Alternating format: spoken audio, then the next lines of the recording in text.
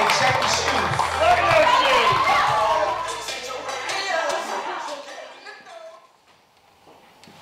When I was a brand new second lieutenant, a butter bar, as they call it, I wanted to be the best damn lieutenant in the Army. Not just in the logistics branch, which is the branch which I was quartermaster, the entire Army. So when they said, do you want to go to airborne school? I said, that's right, let me jump out of airplanes, because that's a great idea. Do you want to go to air assault school? That's right, that's a great idea. Let's rappel off a helicopter with a rope. Let's go to Pathfinder school. And I did all those things. I studied super hard, tactics, land nav, remember one of my officer basic course. So when I got to Korea for my first assignment, and I got a phone call at 0500 hours to take a urinalysis. Now for those of you who don't know, that's a drug test. I was prepared. My uniform was laid out, my ID tags, my ID, everything. Because in the Army we say early is on time is late, and late is dead. And I was early. I walk in there, I'm very proud to be the first person to report for this monumental event. And I tell my commander, good morning, sir. First one here. He's like, well, good for you. You are so lucky because you get to be the observer for the test. Sir, what does that mean?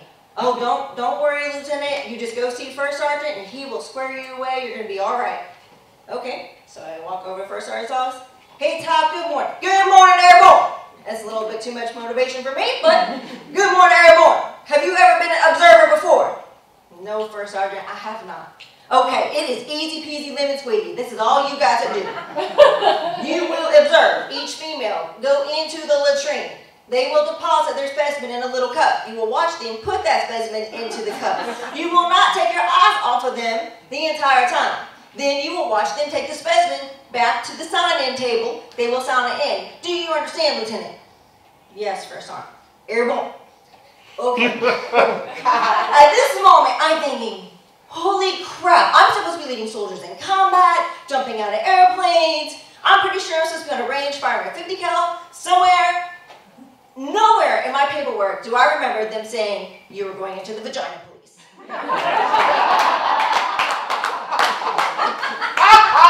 This is a test. I know that they're just messing with me. This has got to be a test.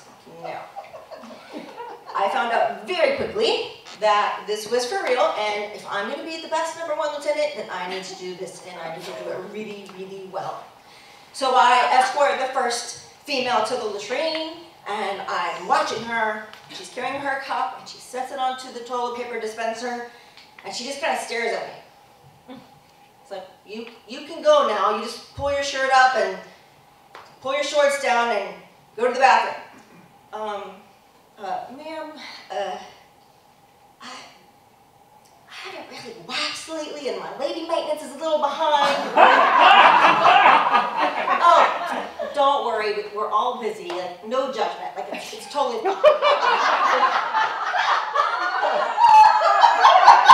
She kind of pulls her shirt up a little bit, pulls her shorts down, like just, the point where I can see, and then I see. That is not a lack of maintenance. That is a chia pet. Oh, wow. I was embarrassed for her, but I'm professional. I am the best lieutenant, so I am going to keep a straight face. She finished her specimen and then proceeded to, be escorted back, so on. And you know how we get the females like, man, you guys can just go in, whip it out, and you might grunt, and the women know they just gotta talk, because it's awkward. So apparently if you talk a lot, it's less awkward. So the next test taker is this weathered warrant officer.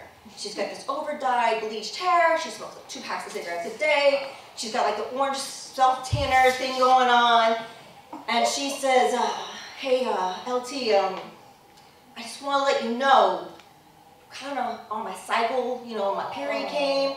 I said, don't worry, Chief, it's not going to impact the results of the test, it's just fine. No worries.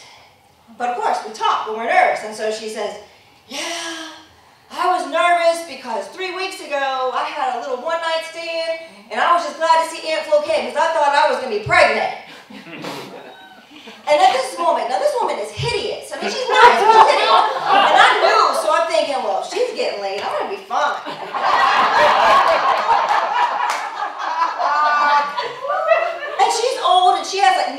fancy. She's already had like 3 or 4 kids. Me, I'm still modest, like I'm in my 20s. And after she provides her specimen, she just whips out that tampon, changes out for the next one, and I have to watch. So this goes on for several more people, and finally the last one. Now this last one is unique and very memorable because she was a little more masculine than the rest. Shaved head, walked kind of like a dude, and goes very comfortably into the latrine, and turns out, instead of just like rolling up her shirt, just takes it off. Takes off her shorts completely. So now she's naked. I have to keep looking. I can't look away. She says, "What's up, LT? How you doing?" I said, "Just trying to get to the chow hall. Hope we get out of here before it closes." "Oh, yeah." She sits down, spreads her legs as wide as she can, and leans back like she's gonna get comfortable. She said, "What'd you like to eat at the chow hall?"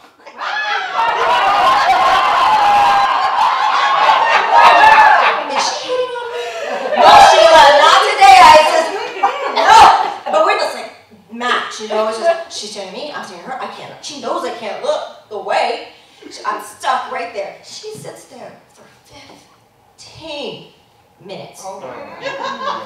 Then, when she's done, she wipes front to back to front to I'm pretty sure you're supposed to do one.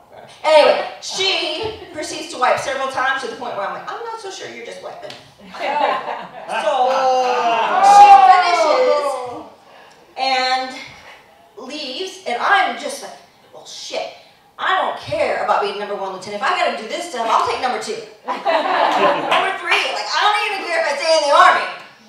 So to this day, what I will say is I've always kept that humor, that good attitude about doing the crappiest of jobs, and I've had plenty of them.